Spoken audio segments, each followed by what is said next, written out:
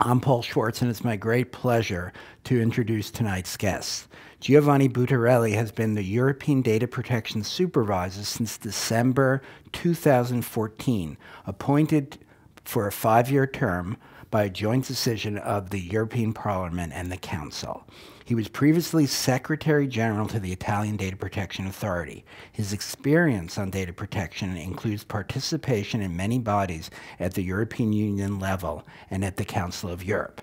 And here's a quotation from Giovanni: "The EU has to make existing data protection rights more effective." And tonight we'll hear about how he hopes to do that. Cindy Cohen is the executive director of the Electronic Frontier Foundation, where she previously served as legal director and general counsel. She has also worked as a civil litigator in private practice, handling technology-related cases, and worked for a year at the UN Center for Human Rights in Geneva. And here's a quotation about, not from Cindy Cohen, the National Law Journal, in naming Cindy one of the 100 most influential lawyers in America, stated, "If Big Brother is watching, he better look out for Cindy Cohen." So I hope tonight we'll find out what Big Brother has to worry about from Cindy's corner. So here's how I would like to start. My first question will give our two speakers a chance to situate themselves and their organization. So each of you, Giovanni, tell us a little bit about the EDPS, the European Data Protection Supervisor, where you sit, what you do, and then we'll hear from Cindy about the activities of the EFF. Thank you for this warm introduction, and thank you for inviting me. It's for me a real honor to appear before the World Affairs Council, and with particular regard to this moment, which is crucial in terms of protection of fundamental rights and freedoms around the world. I'm a member of the judiciary detached to EU institutions. I only served in my life the public service. As you said, I've been elected in December last year. To appoint the European Data Protection Supervisor is more complicated than electing the President of the US. 28 governments, 781 MPs, and the European Commission should all agree as a result of a long-term selection process which is fully transparent. And this explains why the strong independence of the institution, of which I'm very proud, is part of the process. We supervise European Union institutions. They have a lot of databases, also in the area of migration, asylum, refugees, cooperation among police and judicial authorities. We advise the legislator with regard to the introduction of soft and hard legislation, as it was the case for the reform currently under discussion, the last mile of a marathon effort. And finally, we of course cooperate with the national authorities established at national level. So we are now deeply engaged in the process of modernizing the EU rules, and this is explaining why I'm here in this wonderful valley to listen, to learn, and to understand how technologies will evolve in the next 5 years, because the challenge for us is to introduce effective rules, more effective in practice, to make existing principles effective in the big data and Internet of Things world, and to also analyze how to develop the principles of privacy by design and privacy by default. Thank you. Well, the Electronic Frontier Foundation, I think in Giovanni's world, we're what's known as civil society. We are a nonprofit based here in San Francisco. Our offices are in the Tenderloin. We work to protect your free speech, privacy, and other rights when you go online. EFF was created by some folks 25 years ago who recognized that with the coming digital revolution, questions about our fundamental rights, including free speech and privacy, were going to come up anew as we all started participating in a networked society. And they were, I think, more true than maybe even they thought about how important these issues are to our lives now. I used to say that I worked on digital rights, but I actually think that digital isn't really important to that statement anymore. So much of what we do and say and believe and our communications are online, that really they are, it's just our rights, not our digital rights at this point for many, many things. So what do? Well, we engage in litigation in the courts. We engage the courts. Many of these issues are constitutional rights issues, and the Constitution is, in this country, interpreted by the court system fundamentally. We get involved in legislative battles somewhat. We get involved in public discussions. We also build some technologies. We have a technology called Privacy Badger, which is a plugin for Firefox and Chrome that helps protect you against persistent cookies, those cookies you really can't see but that follow you, you know, like that ad for shoes that follows you all around the internet. Those kinds of cookies are the things that we work to try to give you an ability to block them. And we engage internationally, so we're involved in some of the discussions at the EU along with other organizations, usually in coalition. We work on behalf of people who are persecuted around the world for blogging and standing up for their rights, and in general try to figure out how best to move the levers of power in order to better protect users around the world. Excellent. Thank you very much.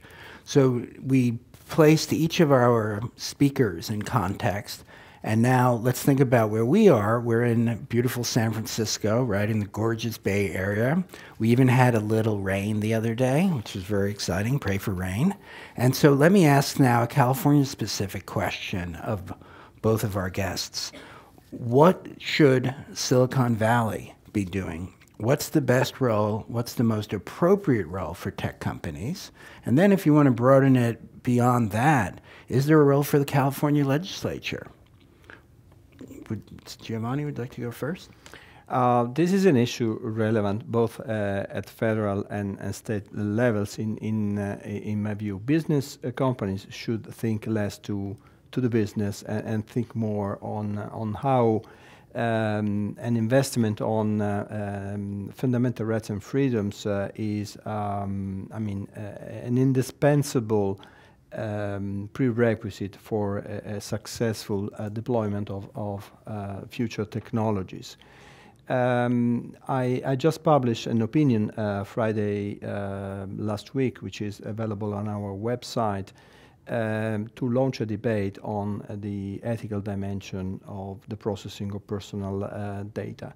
We think that data protection and privacy provision can be of an help, but there is something else to be considered. In our viewpoint, technologies should not dictate the solution just because they are available.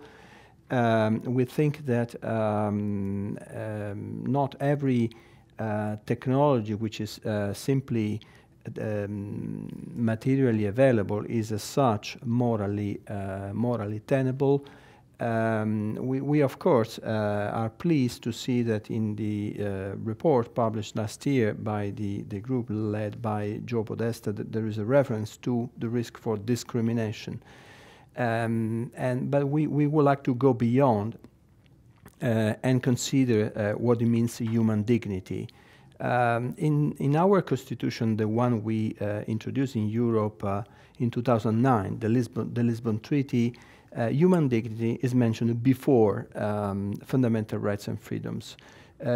Fundamental rights and freedoms are very well protected, but they are subject to potential interferences when the interference is fully justified, necessary, and proportionate. This is not the case for human dignity, which cannot be violated. And what it means, human dignity in the big data world, we did a reflection on what human dignity was when the Industrial Revolution took place.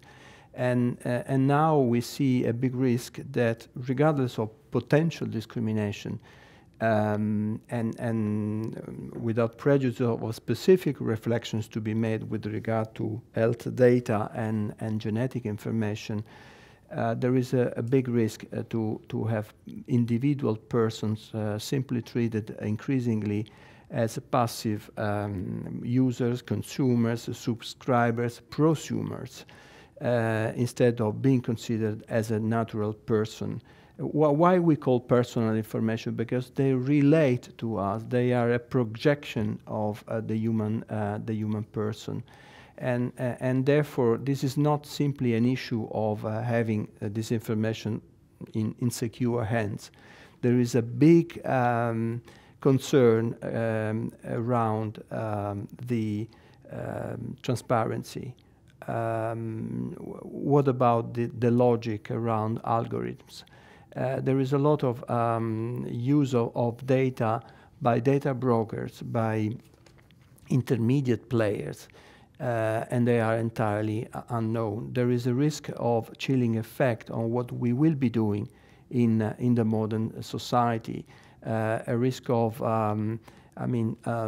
being affected by the rule of the majority. So perhaps not discriminated at all, but the person as approached by devices, smartphones we would like to use in the smartphone should be better considered in our viewpoint. So business companies should reflect on these approaches and consider that the rules we are going to introduce soon, we count to see the reform published in the official journal by spring next year, will give much more space to accountability, which doesn't mean mere compliance. It means the need to have accessible policy to better explain what you do with the information concerning to others. So we go much more beyond the intimate sphere, and we would like to consider the person as a whole. Let me say that the Lisbon Treaty has introduced a new fundamental right, different from the one to privacy, the right to the protection of personal data, which means that the way in which others, even for lawful purposes, process information concerning me, even in cases where their publication on a website is mandatory, it's subject to a fundamental right. I would like to be informed about what they are doing, what about security measures, what about retention periods, what about the purpose limitation, what about the data minimization. This is today, regardless of the regulation we are going to introduce soon, a fundamental right. I can approach tomorrow morning a court, a national court in every country, everywhere, to see my fundamental right to the protection of personal data recognized in concrete. And we would like to share this experience with others. We are not here to dictate our solution, but of course global partnership is essential, particularly with regard to a strategic partner as the US. Thank you. Cindy? Yeah, I think he makes a lot of good points about the problems with big data and the need for us to really begin to think about information about ourselves as important as important as it actually is. This information is being used to make decisions about you, with you.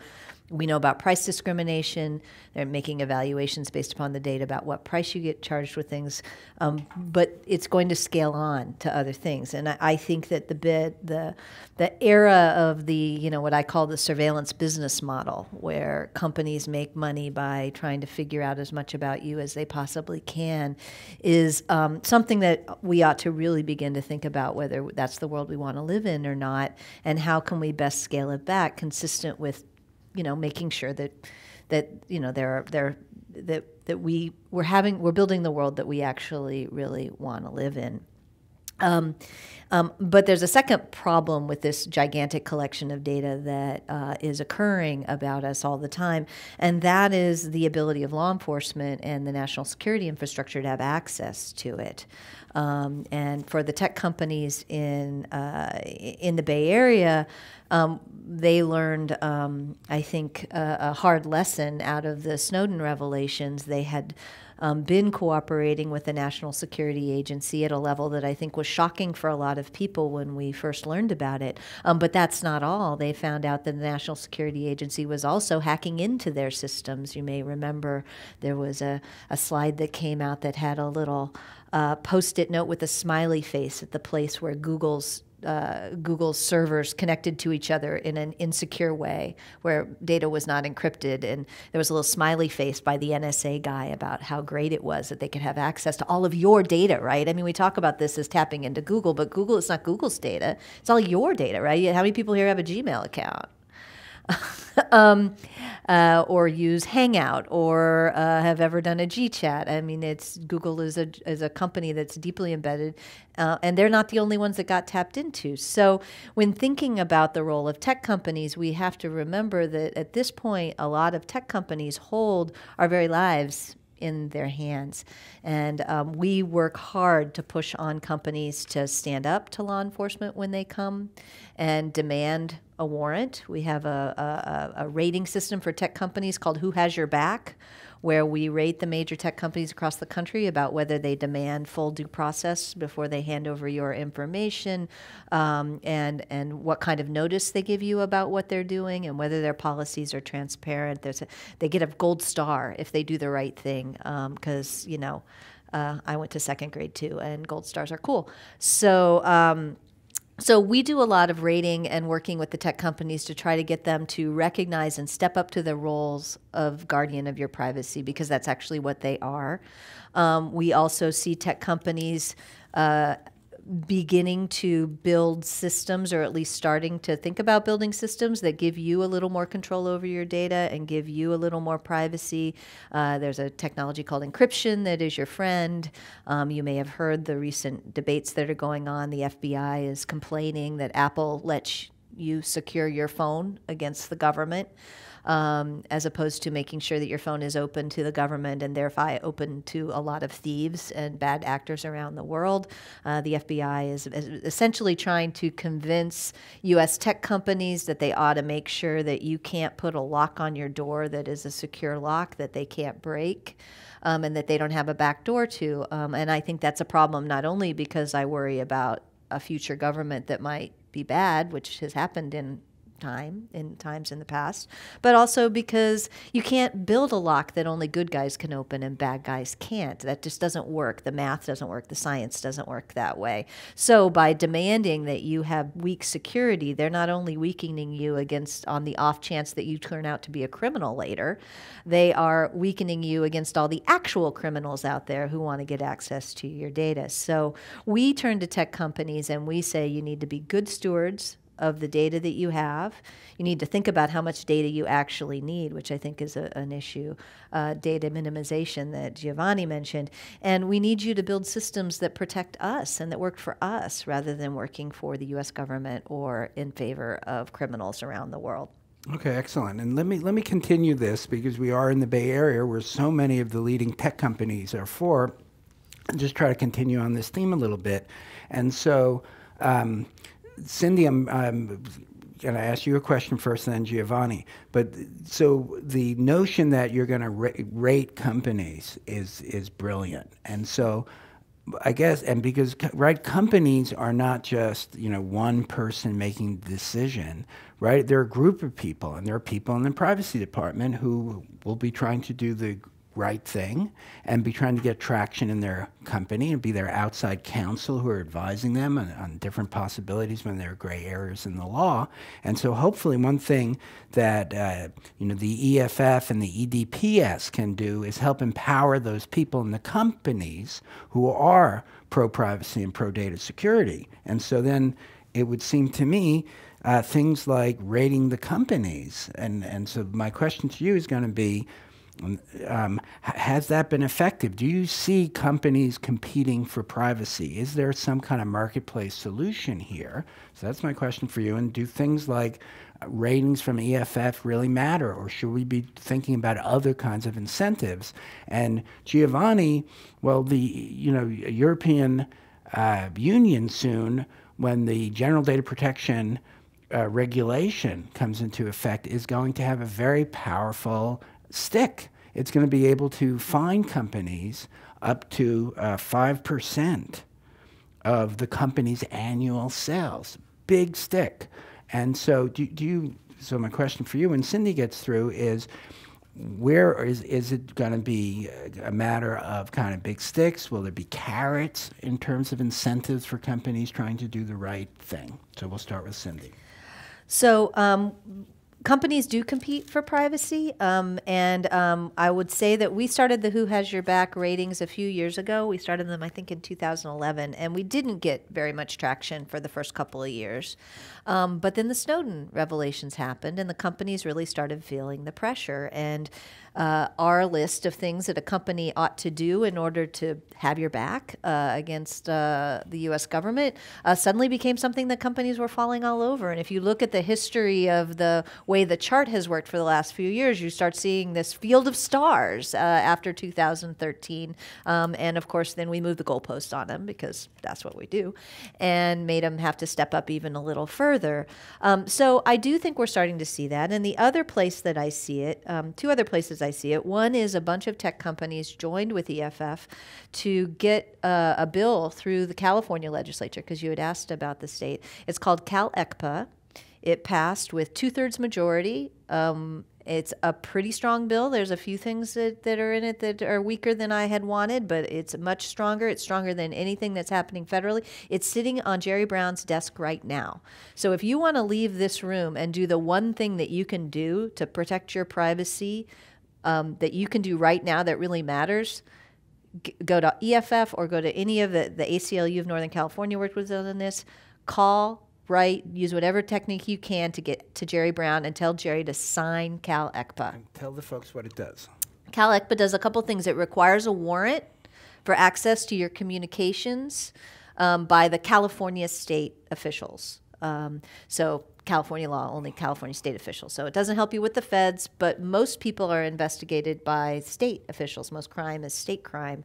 That's a huge amount of investigations. It has a suppression remedy, which is a legal thing that says that if the cops come and get your data anyway, even though they're not supposed to, they can't use it against you in a court of law. That's a really big deal. It took a 2/3 majority of the California legislature to get that through, and we got it by one vote. And it has several other things that are protective that we're really proud of. We're hoping it'll be a standard across the country. It's much better than there's a federal bill that's trying to update ECPA that's actually been weakened so much to be kind of beyond recognition at this point. It only does very small things.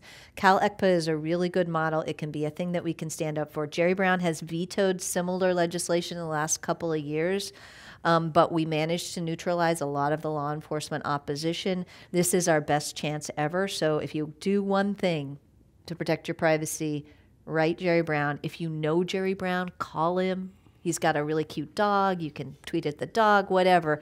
This is our moment. And he has 30 days, I think, left to decide, maybe it's even 20 now, whether to sign it. So we're in a very, very small window. So that's my one pitch for something to do. The second thing, I think, and that's because the companies felt the pressure from their customers that they wanted them to stand up for their privacy. This is not a priority that they otherwise would have had. But Google and a bunch of the other companies picked up this vanguard and stood with us to do this because they felt the pressure from their customers to do something to protect their privacy. The other thing that we're seeing is Apple, right? Tim Cook, who's the head of Apple, is saying, my business model isn't to spy on you. My business model is to sell you devices. And he's starting to make a pitch, to show a contrast between him and Google and him and Facebook by saying Apple is going to compete on privacy. It's a little bit now. Apple's got a ways to go before I would really say they're a privacy protective company, but it's impressive to me that whatever Apple's metrics for deciding how they were going to try to sell their products better, they decided that a privacy pitch was one that was important. And I hope that signals broader competition for privacy. Fingers crossed, anyway. Thank you. Compared to 5-6 years ago, there are big improvements.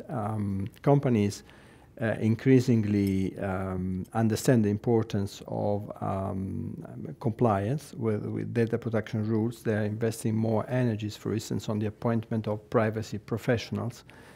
But all in all, the balance is far for being full satisfactory.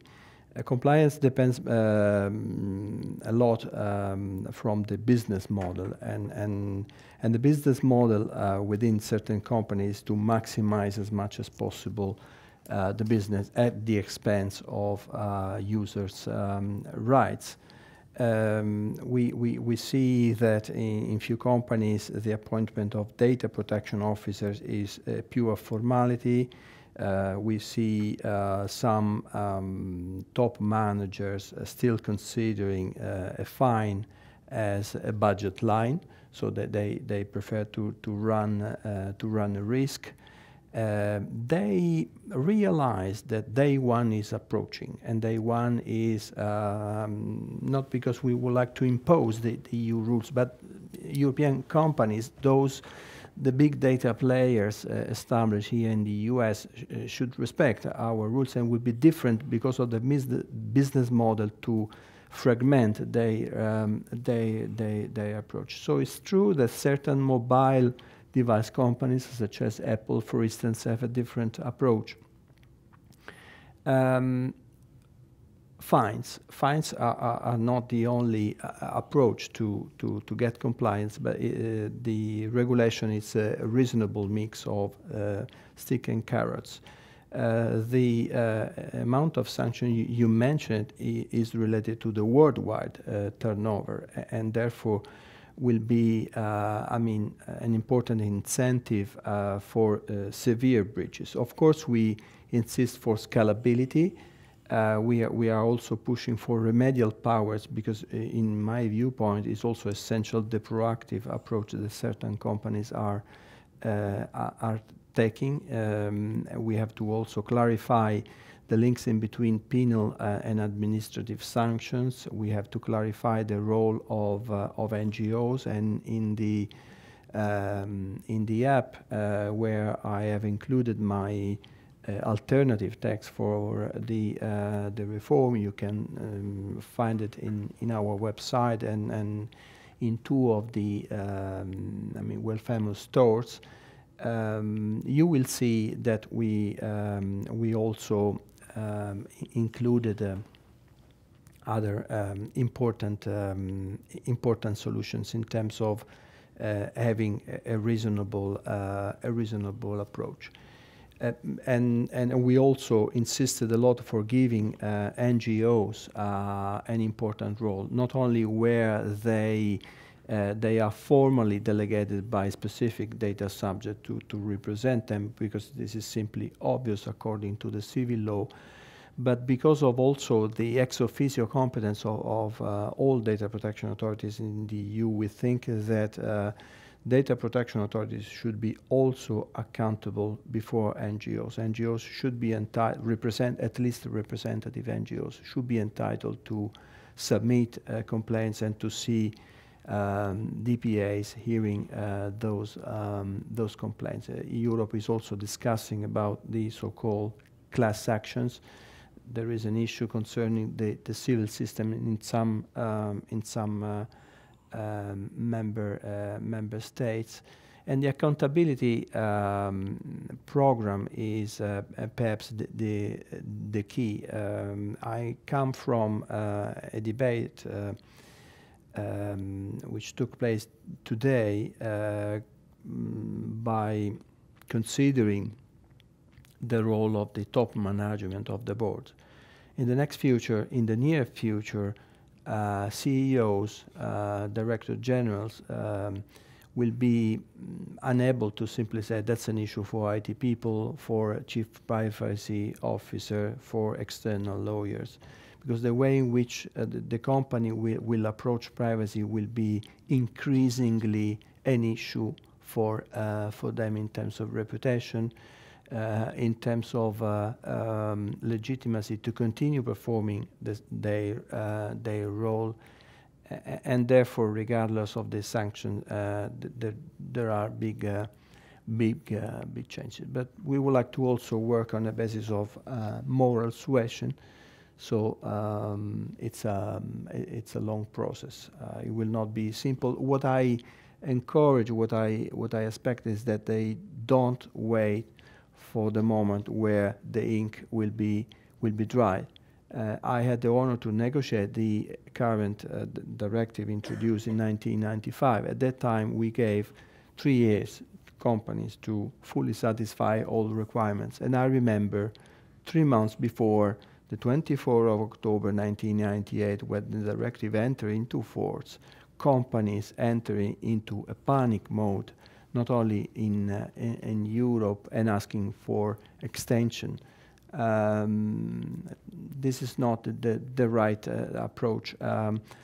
Full compliance is to be planned, is to be, implemented. It will take time. So a last-minute approach doesn't pay. Okay, let me ask a follow-up question to Giovanni, and then a further question to Cindy. But I guess my follow-up question, what you've got on the table for us all now, is the General Data Protection Regulation. So you've mentioned the directive from 1995, which gave European countries 3 years for implementation by passing harmonization legislation. The EU is now, of course, looking at a data protection regulation, which means it will be not in need of harmonizing legislation in EU member countries, but it will be immediately applicable. So that's going to be a big day for U.S. companies. And in Europe, if you look at the literature, for example, in Germany, there's a lot of concern about centralization of power towards Brussels. In the U.S., we have different concerns, and I wonder if Giovanni can speak to them. What are we worried about? Well, we're worried about those high fines, 5% of global turnover. Big ticket item, right? If you think about Apple, Microsoft, Google, having those kinds of fines on the table. And you know, if you look at the kinds of antitrust fines that the EU sometimes hands out, this is a huge leap, right, for data protection, where fines have been relatively low until now. Another concern for the U.S., Giovanni, is a relatively short period for data breach notification. Depending on which draft you look at, about 72 hours. That's really tough for U.S. companies. Oh, and by the way, plug for the EDPS, they have a wonderful app which you can download from the iTunes store, which has all the versions of the General Data Protection Regulation, and with the version from Giovanni's office then in the final column, and it's extremely useful. So bravo for that. So what we're worried about, again, high fines, short period for data breach notification, and really a broadening of EU jurisdiction beyond the kinds of data processing that got swept in by the old directive. So Giovanni, tell us about the GDPR and how we should be thinking about it in the U.S. And then I'm going to ask Cindy something about the NSA. I think we have identified the right balance in between proximity, particularly for data subjects. They should not suffer because of the globalized approach of companies. So every citizen should be entitled to approach his or her own data protection authority or national court, or perhaps approach another court in another member state in cases in case he or she is out of the country. What we are going to centralize is the decision-making process concerning cross-border operations. Here we would like to give companies operating on a cross-border perspective or performing activities affecting individuals in more than one member state the chance to speak, to have as a contact point one lead authority, the one where the main establishment is located. So it's up to us to have a centralized process to agree as 28 or in all of 28 member states the position to be taken. But then the enforcement will remain at national level. So fines will be applied by competent national authorities, and relevant decisions could be challenged at national level as well. So the issue of the centralization is, I mean, in my view, a false program. On the contrary, we have identified a solution which is workable for other companies. On security breaches, we have identified a solution in our recommendations to synchronize the approach with other existing rules. I had the honor to discuss this issue on Monday at the office of your Attorney General office. Since companies operating in the US will have to comply in the future simultaneously with state law provisions and our rules, and we know that there is a perspective to have in one day provisions at federal level, provided they will not lower local rules. In my view, the accountability approach means that what is essential is not to receive a notification for every minor breach or within few hours. I would much more appreciate less paper and a more dynamic approach where within, for instance, 72 hours, apart from real emergencies, I receive not only an information, but also a report on what they are doing seriously, so about their reaction taken by the company. So a selective approach, depending on the seriousness of the risk, the kind of consequences on data subjects, and therefore the same selectivity should also relate to the kind of information to be provided to the large public or to specific data subjects or group of data subjects. So here I am quite confident. We have adopted a definition of data breaches similar to the one in force for providers of publicly electronic communication services, but in terms of substance, since we are now considering all kind of public and private controls, we would like to have a feasible and unbureaucratic approach. On fines, I think again the scalability may help. Sanction is essential for as a dissuasive measure, but in my view is also essential what they should do in a later stage, meaning to provide a truly independent and more accountable data protection authority with the power to order, not only to warn or admonish controller or to bring them before the court, but to order and to see the order implemented in practice about the kind of measures that data subjects need, because otherwise we risk to simply have, more budget lines concerning fines that you will pay as consumers or subscribers. Excellent. Cindy, so my question for you, and then we'll go to the cards where there are so many wonderful questions. But to Cindy, where do you think the regulation of NSA spying should go in 2015, 2016? This is an issue you've worked really hard on.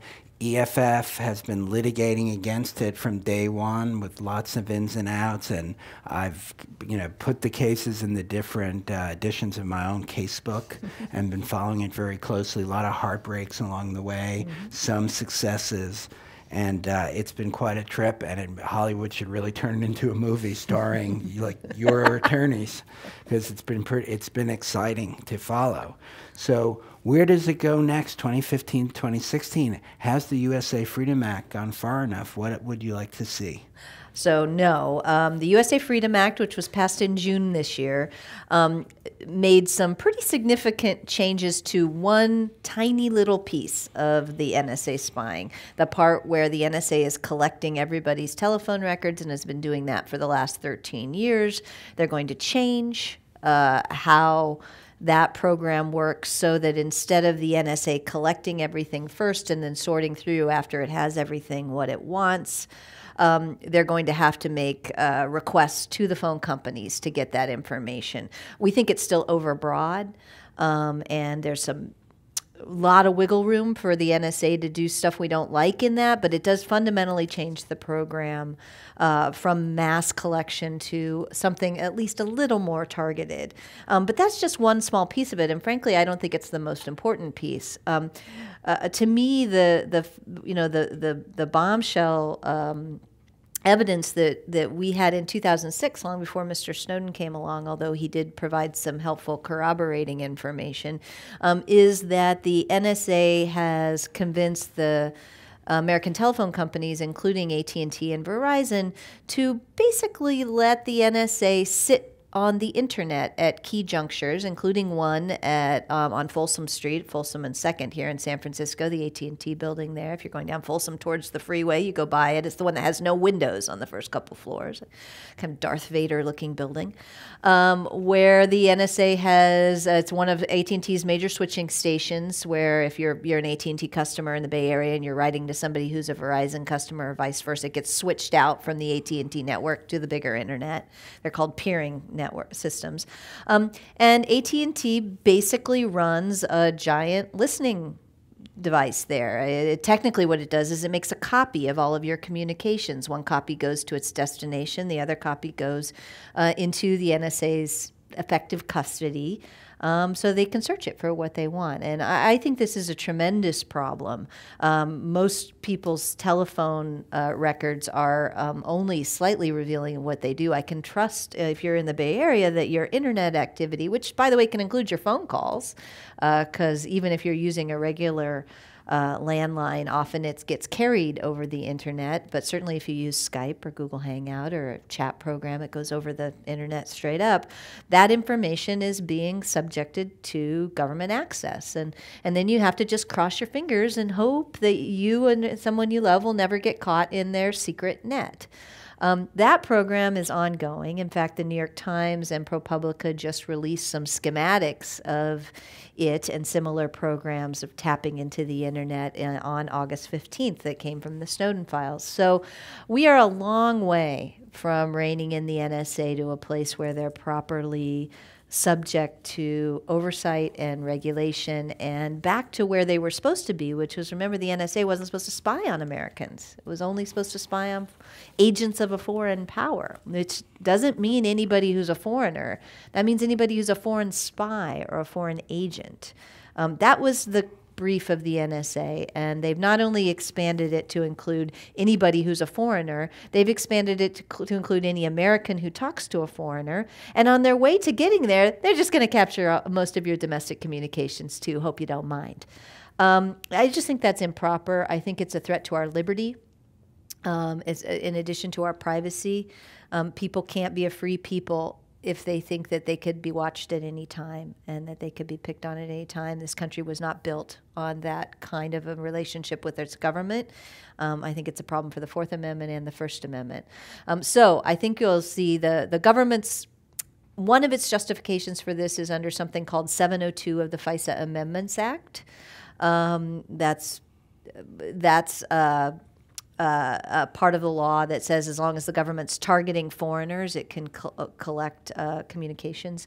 I don't think it was written, nor should it be properly interpreted as to mean that all the rest of us get sideswiped on the just because they have a foreign target, that they have to do something closer than that.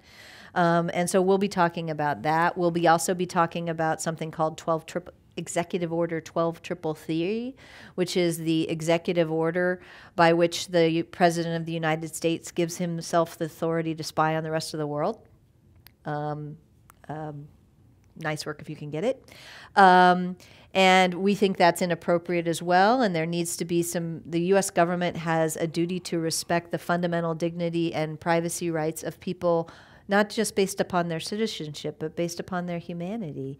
And a country that respects human rights and the rule of law and the protection of basic liberties shouldn't be making distinctions about who gets basic fundamental privacy based upon citizenship or presumed citizenship, but rather should stand up for human rights. And the United States is supposed to be a bastion of that, and I think EO 12333 is a complete abdication of our responsibility to protect human rights. So we'll be talking a lot about that in the coming years. There's also fights about encryption I mentioned already. There's fights about whether we're going to have secure networks or not. There's a lot of revelations about the NSA tapping into our computers and attacking American companies that I think we're going to continue to talk about. So sadly, I guess I have job security for a while because we're going to continue to do this. The attack on the sitting on the network, the fiber optic cables, is central to a case that I've been handling since 2008 called Jewel versus NSA. That case will be heard by the Ninth Circuit Court of Appeals, sadly not here, but in Pasadena, on October 29th. But frankly, the thing that's going to be heard in front of the Ninth Circuit is just another attempt by the government to slow walk the case and to slow it down. We're hopeful that the Ninth Circuit won't let them slow it down and will require the case to go forward. But we have suffered, the Obama administration claimed when the Snowden revelations came out that they wanted to have a public debate about the NSA's activities. And I have to say that is flatly inconsistent with their behavior in the courts, in the Congress, and otherwise since that day. Excellent, thank you. So great questions from the audience. So here's one about Europe's right to be forgotten, and both Giovanni and Cindy can talk about this. Cindy, you may want to talk about whether something like this ever can emerge in the U.S. and why or why not. And the right to be forgotten, just to set a little context, we can look at it upon two tracks. The first track is, of course, the important European judicial opinion, which is more of a right to be delisted, saying to Google that certain search results had to be delisted from European Google domain names. So if you type in certain things in google.com, even in Europe, you will get all kinds of results, but Google has to delist those results if there's an invasion of privacy. Google immediately set up a process by which people can ask to be delisted, have the results delisted. They've acted on hundreds of thousands of requests, similar programs being run by Yahoo and Microsoft Bing. The second track is not at the judicial level, but it's at the GDPR, which has a right to, in certain instances, to be forgotten. So in the text of the document. So let's hear from that, where you think that's going to go, Giovanni. And then Cindy, how does this work out in the U.S., if at all? The right to be forgotten is an easy icon for discussion. It does not correspond to the reality. The judgment by the Court of Justice is much less innovative than it appears. The fact that search engines are subject to the law, including the EU law, the fact that IP addresses and data they publish are personal information, the fact that a data subject can approach a search engine as controller, all this was already, very, very well recognized. The only novelty by a legal viewpoint you can find in the judgment Costeja Gonzalez is the fact that it is not indispensable to approach first the source of the information, and you can then, in submitting a request for delisting, as you rightly said, approach directly the search engine. This is the only novelty. So we take seriously, extremely seriously, any concern relating to the freedom of expression. So these provisions on, the right to object, the right to the protection of personal identity cannot be misinterpreted, manipulated with a view to,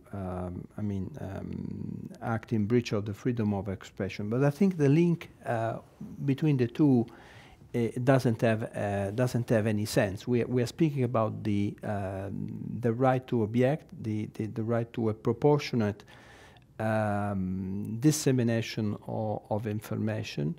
It's true that because of a peak last year, search engines got thousands of requests, but it's also true that data protection authorities and courts identified a limited number of cases where the request for delisting, when refused by search engines, was unjustified.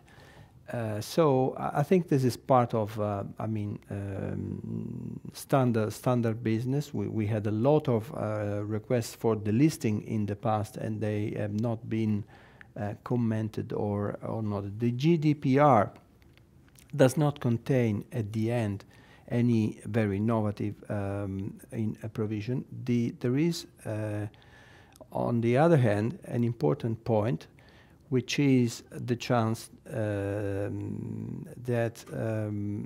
when there is a ground to protect an individual, when there are defamatory data unlawfully disseminated, and we're not speaking about freedom of expression, and then there is ground for a decision of for the listing, this decision should not be circumvented by the search engine. So the debate around the .com, for instance, is in our viewpoint an important one. We didn't say in Europe that the European law should be applied necessarily in 100% of the cases to every .something, but at the same time, the idea that we can regionalize the World Wide Web doesn't have citizens in our viewpoint. So it could be, and this is the position of all my colleagues in the EU, it could be that in some cases even Google.com should implement such a decision. Not in 100% of the cases, but in many others, yes. Cindy.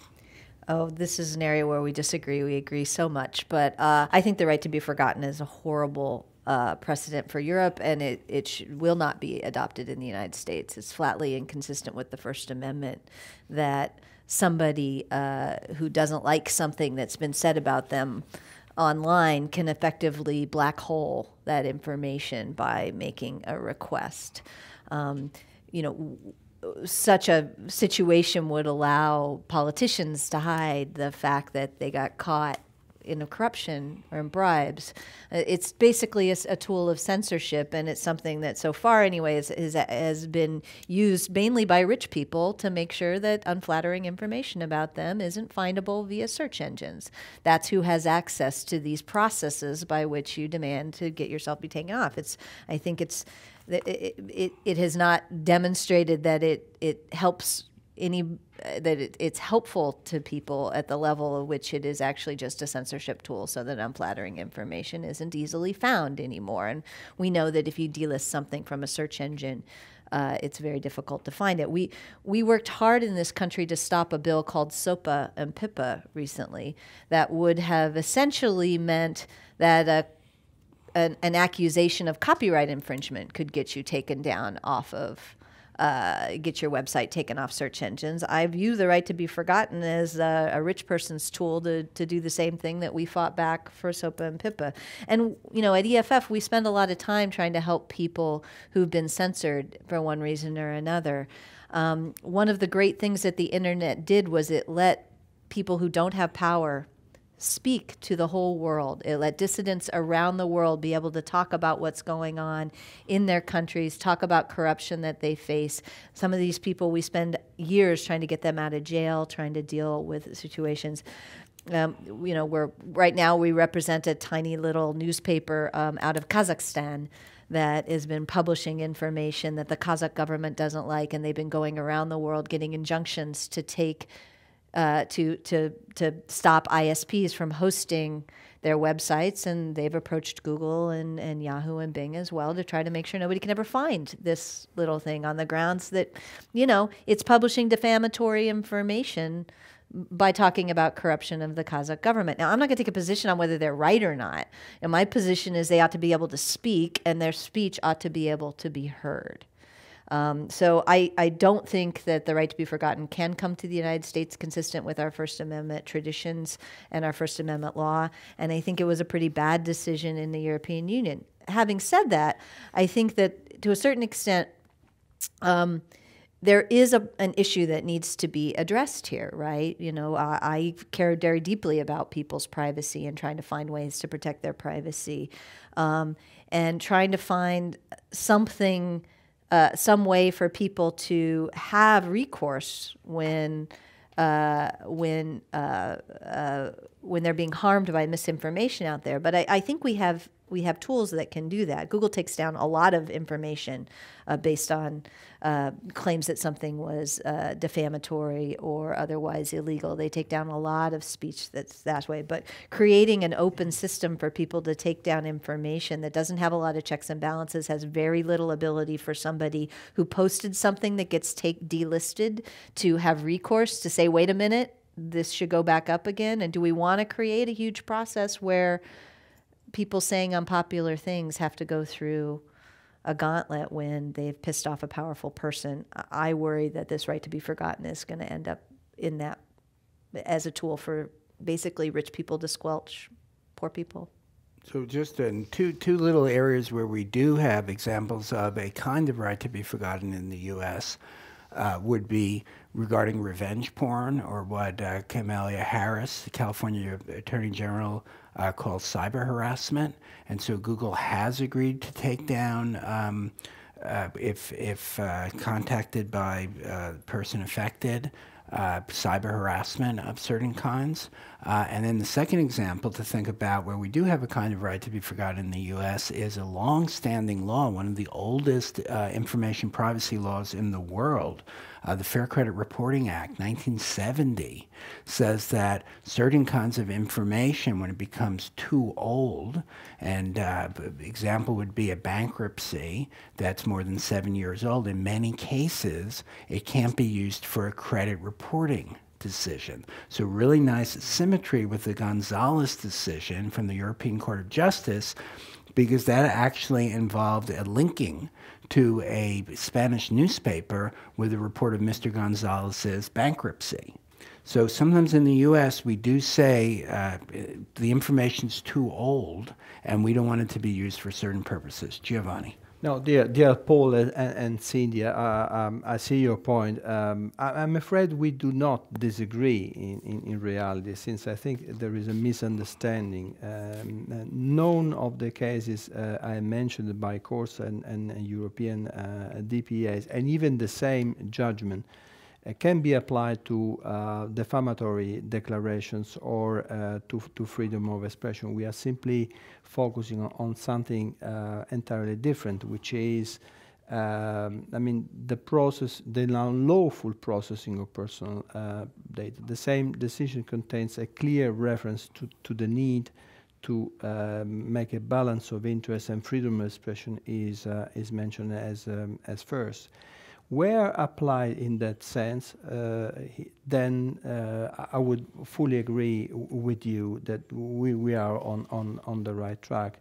But the number of cases I have seen, I think we are around 45, 50 decisions in the EU by data protection authorities. None of them positive decisions in case of previous refusal. None of them can be applied to the case of defamatory actions. And I agree that there are other instruments to be used, and I think that freedom of expression is to be carefully evaluated. This is why I continue to think that the same logo, right to be forgotten, is improperly used in this case, because those cases I mentioned actually relate to the unlawful posting of data, and where the challenge is not on the comment, the challenge is not on the opinion,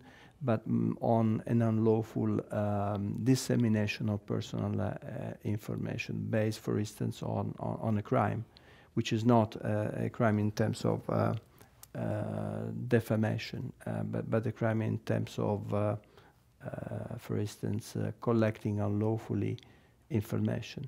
And therefore we have to consider that data subjects are to be protected when it is justified. The fact that the information are posted online is not as such a passport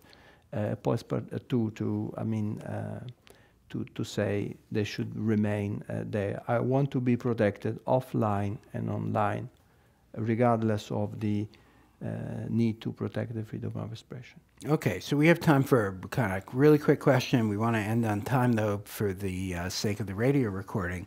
But really, you know, in the lightning round, I'd like to ask you something. We have a question here, excellent question, about the way technology is becoming embedded in our daily lives, and how do we handle new tech? And for me, this is a question about the Internet of Things and the fact that we're surrounded in our daily life with so many sensors.